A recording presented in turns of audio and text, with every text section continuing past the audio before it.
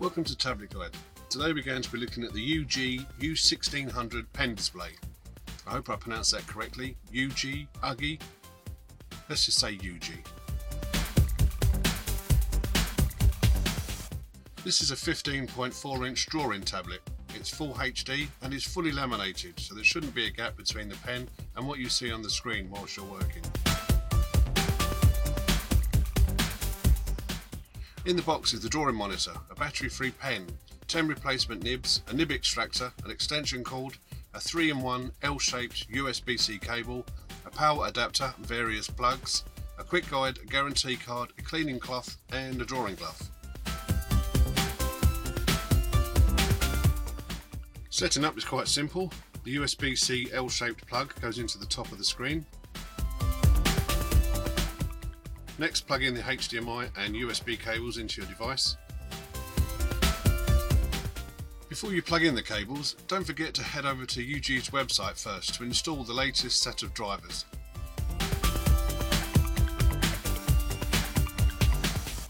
Now the best bit, the peeling off of the protective film.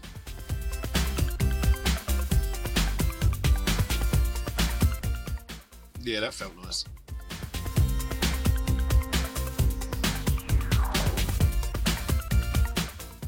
The pen feels a bit cheap and plasticky, but it's very thin and very light and does the job okay.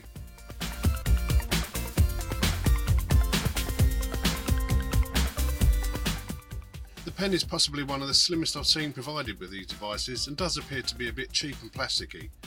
It's very light, has 2 buttons and an eraser on the top.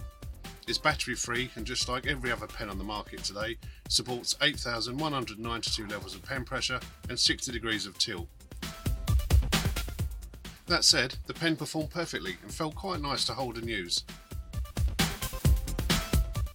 The button functionality can be changed in the software, but by default comes with the usual right click and pen eraser options.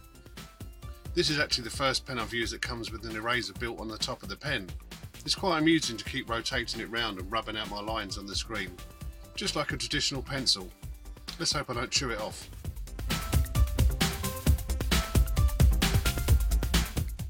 Here's some more technical details about the display itself.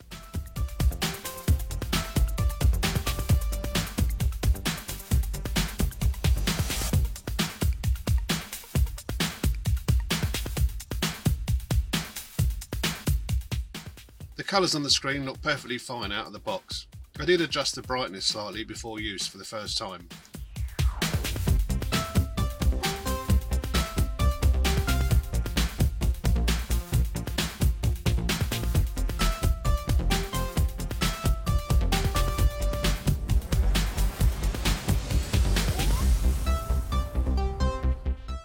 Here's some more technical details about the pen.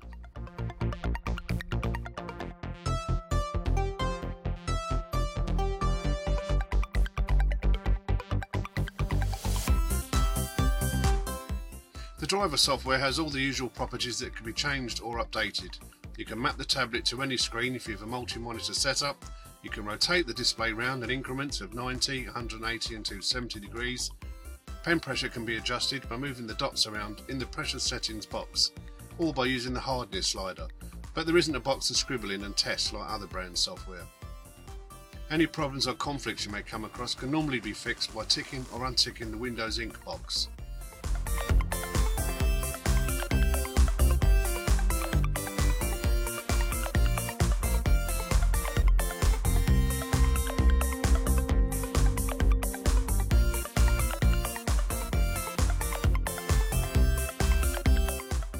The pen pressure worked perfectly as you'd expect. The harder you press, the thicker the line, and vice versa.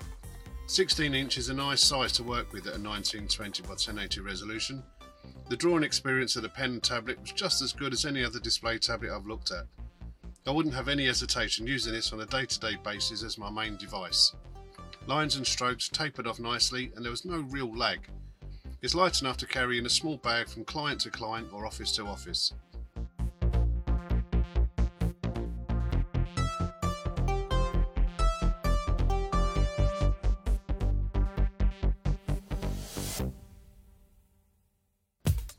One thing to note, or actually two things, is that this doesn't come with a stand or a pen holder. It lays perfectly flat on the desktop whilst you draw on it. This wasn't an issue for me, but maybe a deal breaker for others. You can actually order a separate stand from UGEE or any other display company for that matter, but I couldn't see a pen holder for sale.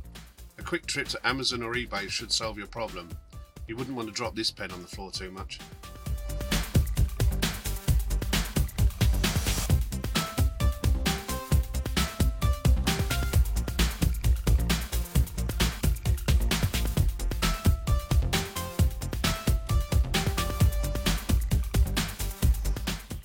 UGEE's marketing for this device seems to be aimed at beginners or the younger 18 to 20-year-old market, which of course is perfectly fine, but it does hold its own against other devices which are targeted for both amateurs and professionals.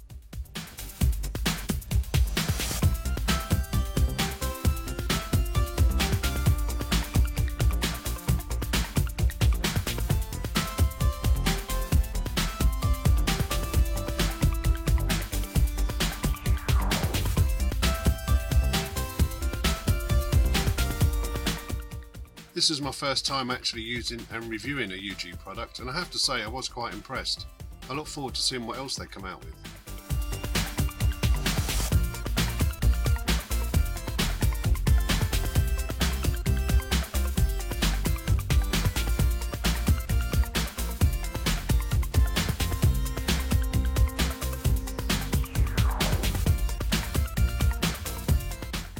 The build quality of the screen is actually very good. On the top left is the power button and a small LED. Next to that is a rocker type switch which adjusts the brightness levels. There's also a hole for a lanyard to secure the device to your desk. In the middle are two USB-C ports.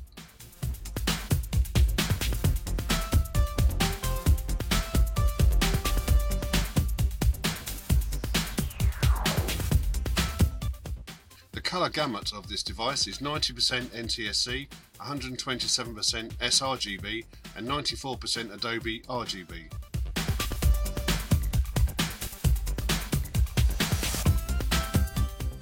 This device is compatible with Windows 7 or later, Mac OS X 10.10 or later and Chrome OS 88 or later.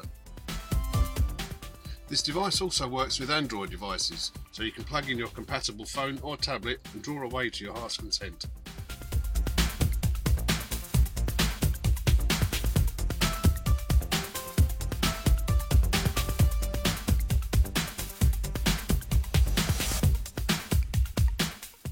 Overall, I found this tablet to be a little marvel. See what I did there?